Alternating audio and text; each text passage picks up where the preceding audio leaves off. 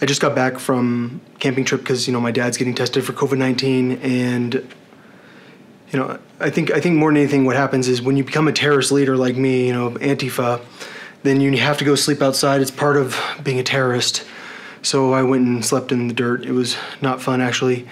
Now I'm home, and what I wanted to say is, so I think that when people hear me break up with Lizzie Grant, they think they know me because they're like, well, he's conservative now because he broke up with Lizzie Grant. It's like, okay, there's a difference between being okay with someone taking everything that someone has or saying that that's a good thing. Like that's whore type behavior. I'm not saying Lizzie is. I'm just saying her songs say that she's a whore, and there's a difference between like songs about drugs and stuff like that. And I heard that some people have been saying some things on the internet like there's no way that this guy who is a crazy person is going to be with Miley because Miley has had sexual adventures with certain people and stuff, like famous people and stuff. And they're like, well, he likes virgins because he thought Taylor was a virgin, which wasn't true.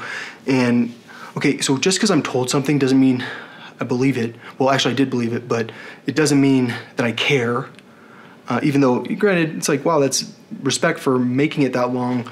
It doesn't mean that I actually care. And what I know is that my entire life is not for me. My life is for her. And so this program I talk about, this computer program where I have a serious lack of love in my life, my most love in my life is towards a woman that has contempt for gay people, like literal contempt. I mean, seriously, you don't understand the way my mom is. And then, like, I don't see my family members, but I have love in my extended family. But I don't think my sister likes me, and I don't think my brother is someone I respect that much, usually. But that stuff doesn't matter because the suffering that happens in my life, the problems in my life don't matter because everything that matters is her. And that's why I'm saying, like, if I become president, I'm going to ask Miley Cyrus to be the first lady, and that's just how it is. And there's nothing you're going to tell me to convince me that I don't want her, but there are things you can tell me to convince me that I hate you. And so what I'm trying to say is I would at least be nice with her if you're going to say stuff. But don't assume I'm like you. I think that a lot of people saw me talk about Sean Hannity and they're like, wow, he's polite to Sean Hannity. This is a bad thing. And I don't think you understand. I know Sean Hannity's fascist. You know how I know? Because he doesn't actually care about his religion whatsoever, but he acts like he cares about religion.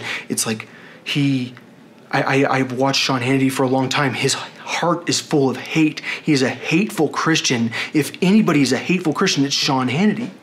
So if you think that I'm going, hey, Sean Hannity, join Antifa, you don't understand. I was actually saying, hey, Sean Hannity, talk about Antifa, and then I'm going to show you guys all kinds of things you don't know. Like how would Sean Hannity like that Max Lucado stole a book that I came up with, Peace in a Place We Don't Belong? He stole my whole concept for it and put it in Cure for a Common Life after I told him I was writing a book. I mean, how would he like that? But I'm not, the thing is, it's odd enough I'm not as much against Christians, but I do like sticking it to him because I'm so protective of this girl that is gay and has been told in church that she's bad. And what I think is bad is Sean Hannity. I think he's the epitome of evil. So I wanted to make sure he knows, hey, you're a fascist? I'm going to let you know about what's going on so that you can ignore me because you're a journalist. And you can act like you're a journalist, and everyone at Fox News can sit around and pat each other on the ass and act like I haven't picked every single one of you. Every single one of you motherfuckers. You have no idea how much I picked you. And you can say, oh, no, my boss picked me. He hates you. Yeah, it's kind of like me picking these Jewish people that tried to kill me. Who is that? Who really thought he could do that? Really want to go there? You think that I don't even have to try. I'm not going to say who I'm talking about because then but I'm just saying, some people get so butthurt because they say, well, he thinks this. Well, guess what? Would you be shocked if we didn't have any Jewish people that were part of us? Yeah, you would be. So, yeah, I think you're wrong no matter what if you don't think that Jewish people are part of us. And so, yeah, there's this whole, like, I think Jewish people have this thing where they're like, I'm going to be against him because of this. And it's like, all right. Do you really want to be against me? That's fine. It's good for you. I kind of like it. You'd be surprised what I'm like. You understand? There's nothing like me. You'd be surprised because all you dumb motherfuckers with your little, like, box, your tiny box, you will never think like me. And that's why I'm, like, on a whole different level. And that's why, you know, granted, I can try to run for president. Don't care. You know why? Because I know one thing. The biggest fascist of them all is going to win. The guy who's blackmailing the other guy, he's the one that's going to win. We'll see.